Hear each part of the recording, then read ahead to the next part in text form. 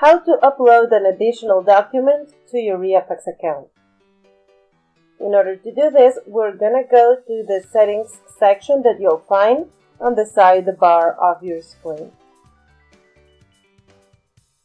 From here, we'll go to the second option that you see at the top, where it says Documents.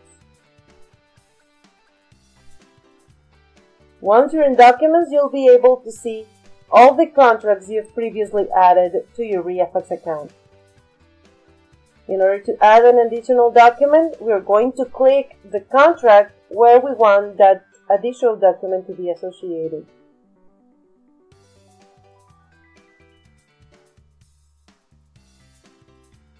Clicking on that contract will display this window. And if we scroll down, we'll see at the bottom the option that says Additional Documents. As you can see, I have nothing added here, so I'll click on the blue button that says Add. This will add one additional document to this specific contract.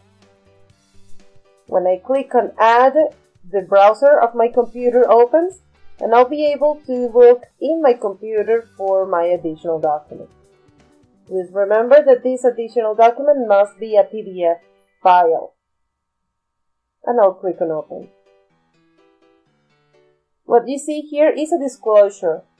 Please remember that REIFax does not provide any kind of documents or contracts. Please take your time to read all this information.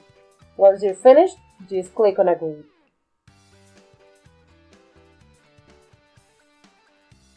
As you can see, now I have my document attached to this basic contract.